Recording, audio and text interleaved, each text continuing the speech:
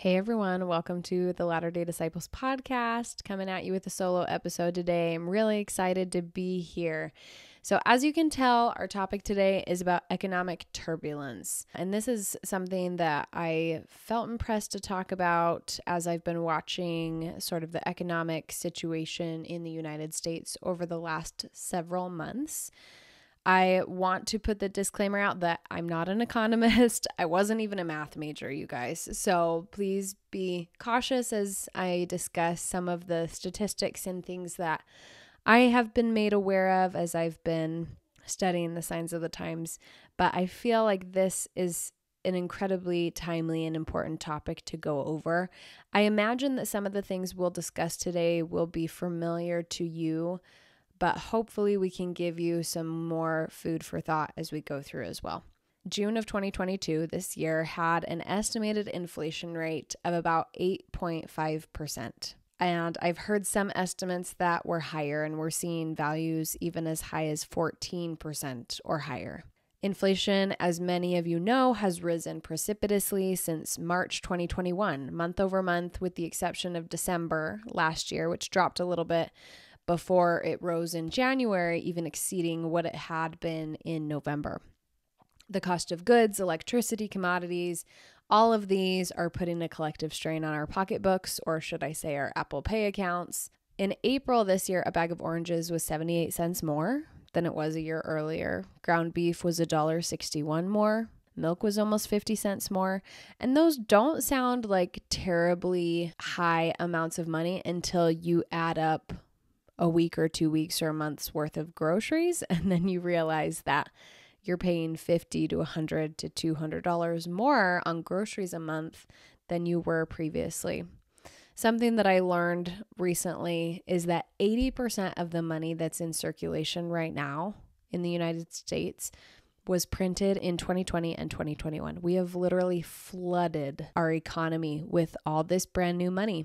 And inflation is an inevitable result of that. So, of course, with inflation comes the possibility of a recession, which is 2 consecutive quarters of negative growth. By the time that I'm recording this, we might already be in a recession. First quarter of 2022 was negative growth. Q2 closed just here at the end of June. So now we're in a place where we're kind of just waiting for the numbers to come out to see if we are officially in a recession or not. The conditions of a recession are a few. First off, your real income drops. So meaning that inflation plus the increased cost of goods outpaces wage growth. So for example, if at the beginning of the year you got a 3% raise with the annualized inflation rate of 8 to 12%, that means that you're actually taking a 5 to 9% loss of real wages. In times of recession, it becomes a lot harder to take out loans due to increased interest rates. So one of the ways that the federal government tries to manage inflation is by increasing interest rates. The Federal Reserve manages this. And doing so makes things like buying a car, buying a house become a lot more challenging to do. I personally know several families who were in the housing market and then this year have been priced out of the housing market as a result of inflation and the changes in interest rates. Unemployment also has a tendency to rise as companies struggle to deal with decreased demand or increased supply. In our situation right now, we have a high amount of demand. We have a lot of dollars that are looking for somewhere to go, looking for something to purchase, and we don't have enough supply to meet that demand. So companies might respond to that by decreasing the number of employees that they have on board. In real terms, for families and individuals, a recession can indicate loss of income, partially or entirely. And I think, as most people can attest to, financial stress has a real impact on day-to-day living.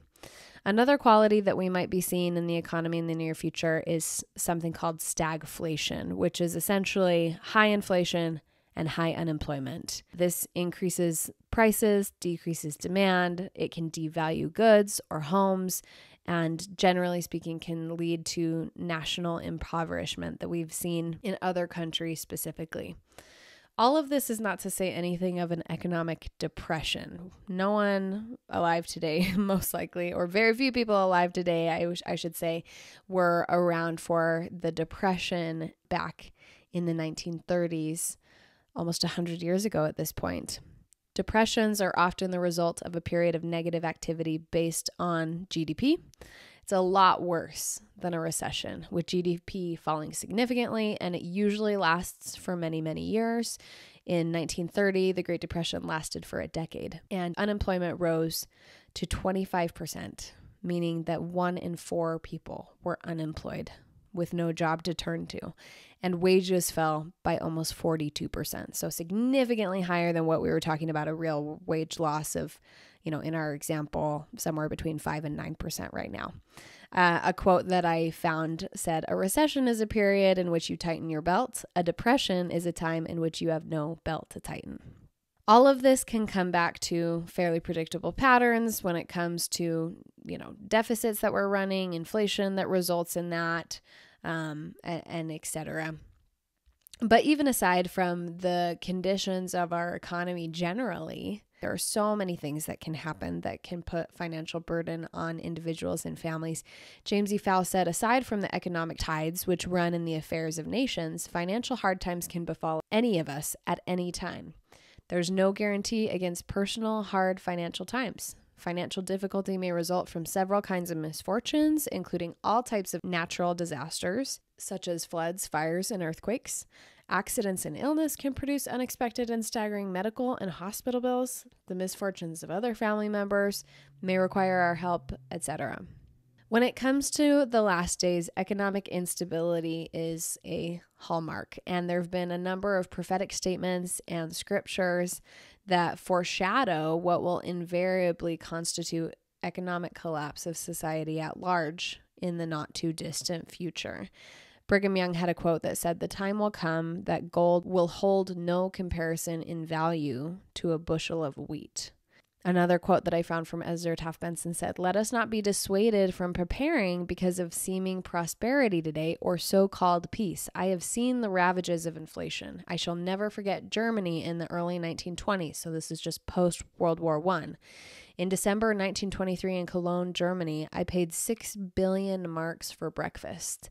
That was just 15 cents in American money. Today, the real inflation concern is in America and several other nations." Obviously, Ezra Taft Benson was a while ago, and we haven't really changed our ways. If anything, we've gotten a lot worse. J. Reuben Clark also said, "When we really get into hard times where food is scarce or there is none at all, and so with clothing and shelter, money may be no good, for there may be nothing to buy, and you cannot eat money, you cannot get enough of it together to burn to keep you warm, and you cannot wear it." All of these prophetic statements are serving to paint a picture of what they knew was coming, again, as a condition of the last days in the tribulation that will precede the second coming of the Lord.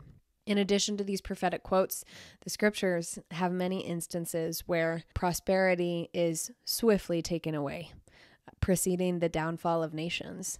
In Helaman 13, it talks about a curse shall come upon the land because of the people's sake who are upon the land, yea, because of their wickedness and their abominations. "And it shall come to pass, saith the Lord of hosts, yea, our great and true God, that whoso shall hide up treasures in the earth shall find them again no more. And he that hideth not up his treasures unto me, cursed is he, and also the treasure, and none shall redeem it because of the curse of the land. And the day shall come that they shall hide up their treasures, because they have set their hearts on riches. And because they have set their hearts on riches, and will hide up their treasures when they shall flee before their enemies.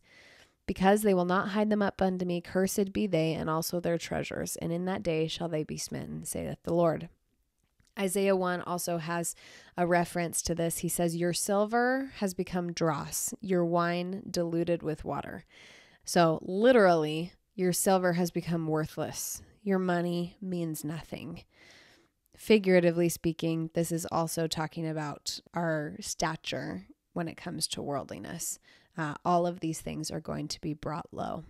There have been many prophets and apostles over the years who have warned us against prosperity, who have said that the greatest fear that they have for members of the church will be our prosperity. And we see this particularly in the Book of Mormon as it goes through the pride cycle, that prosperity always precedes pride, and pride always is followed by downfall.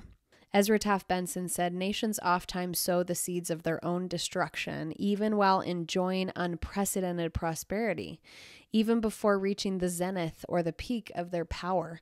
I think history clearly indicates that this is often the case. When it appears that all is well, oftentimes the very seeds of destruction are sown, sometimes unwittingly. Most of the great civilizations of the world have not been conquered from without until they have destroyed themselves from within by sowing these seeds of destruction. We know from Book of Mormon prophecy that that will be the case with the United States as well. I include this first off to give a warning that right now many of you might be looking around, and whether or not you're paying attention to the economic situation of the United States, you might have a tendency and a desire to say, all is well. We're good. We've got money. We've got jobs. Don't anticipate anything changing on the horizon. And I just want to put out the warning that just because we're not seeing anything yet doesn't mean that it's not going to happen. In fact, we have a lot of evidence to the contrary. So all this being said, what can we do? What can we do to prepare against hard economic times that most likely we all will face some point in the future, whether it be a complete economic collapse or a personal loss of income or resources? Gordon B. Hinckley said, many of our people are living on the very edge of their incomes. In fact, some are living on borrowings. I urge you to be modest in your expenditures, discipline yourselves in your purchases to avoid debt to the extent possible. Pay off debt as quickly as you can and free yourselves from bondage. We haven't heard prophets talk about this topic very recently, at least in my personal knowledge and memory, but that doesn't mean that this is outdated prophetic counsel. The same with any counsel that prophets have given since the restoration and beforehand. Debt is a form of bondage, and bondage is Satan's game. That's his objective for us. Debt represents a drain on resources that you otherwise need to be preparing for the future because of financing requirements for choices that you made in the past. You're literally robbing yourself, your family, of the things that you need to be focused on in order to be prepared. In a recession, job loss, inflation, all of these things are already going to put a strain on budgets. Paying off debt and the accompanying interest, that is the especially toxic element of debt, is one of the wisest investments that can be made. Recently, we have had some changes in our own situation as we've had jobs change. My husband's a real estate agent, so finances are always fluctuating. And we've had a lot of questions about how we need to be spending our money. Do we need to be saving it? Do we need to just throw all of it at emergency prep? How much of it can we enjoy? And in a blessing that I received, the Lord instructed me to focus on paying off debt. We don't have any credit card debt. We don't have any car debt. We have one student loan, my husband's student loan yet. And I find it really interesting that given all the other revelation the Lord has given me, that the focus he wants me personally to have is on paying off debt. I don't know exactly why that will be. I imagine that there are situations in the future that if we fail to heed this prophetic counsel, the fact that we have debt will come back to bite us. I don't know exactly what that is or how that's going to look, but it's a feeling and a thought that I've had. Go through your budget. If you don't have a budget, make one. And then go through your budget and make adjustments. If there are expenditures that are on there, especially ones that might be distracting you from the work and the preparation that God would have you invested in, make some changes. I know that it's an act of faith. I know it requires sacrifice. So does the Lord. He always makes our sacrifices more than worth it. A quick note about self-reliance. I want to pose some questions to you that I hope you will sincerely go through with your spouse, with your roommates, with your children, whatever your situation might be.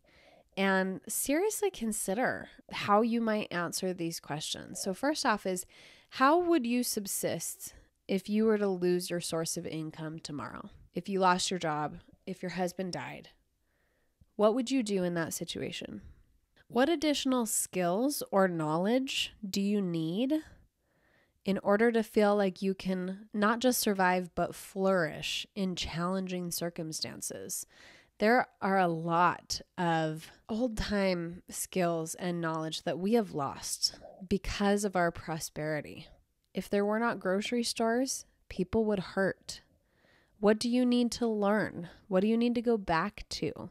This can be a really fun exercise too. My daughter recently went on a camping trip with her grandparents. And I'm so grateful for that, because when you're camping, you're living in the middle of nowhere, there's a lot you have to learn how to do. You have to learn how to get water, how to clean water in some circumstances, how to cook food, how to start a fire. There are a lot of skills that youth today are missing out on by virtue of the comforts that we enjoy. And I think it would be important to evaluate and say, what if I didn't have these comforts? What resources do you need to have on hand to meet the basic needs of your family? Obviously, this initially goes to food storage and water, which is critical, but what else do you need? Do you have medical needs that need to be considered? Do you need some of the equipment that goes along with the skills and knowledge that we were just talking about?